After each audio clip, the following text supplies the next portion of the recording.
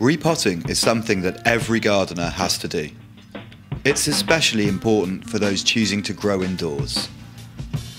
We've got 4 seedlings that we're going to show you how to transfer with minimal trauma to the young plant.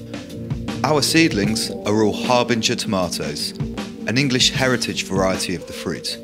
They're just becoming juvenile plants, so we're going to move them to 3.5 litre pots to allow a full and healthy root structure to develop. The seeds were planted in a 70-30 mix, 70% plagron light mix and 30% perlite. The plagron already contains some perlite, but we've added the extra to ensure excellent aeration during germination and early growth. We're going to repot them into 100% plagron light mix.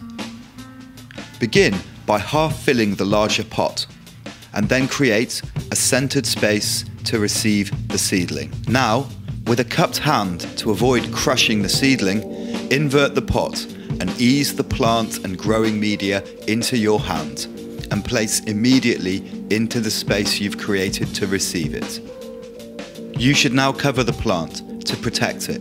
We're using a transparent cup and fill the area around it with soil until you've reached a height of 3 to 5 centimeters under the rim of the pot. Now, you need to get your plant under blue light. We're using a Euro reflector with a 400 watt Sunmaster metal halide bulb, rated at 7,200 Kelvin. You should now feed your plants. We're using an Azos solution to help give the roots of our tomatoes a head start. Azos is a natural, nitrogen-fixing microbe that increases the plant's production of IAA, indole-3 acetic acid, a naturally occurring plant hormone which beneficially affects cell division, growth rates, and overall plant and root development. Be very careful not to get any liquid on the leaves.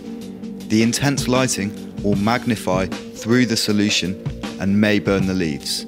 This could be quite serious for such a young plant. Happy repotting! Please be sure to subscribe and check out our growing updates.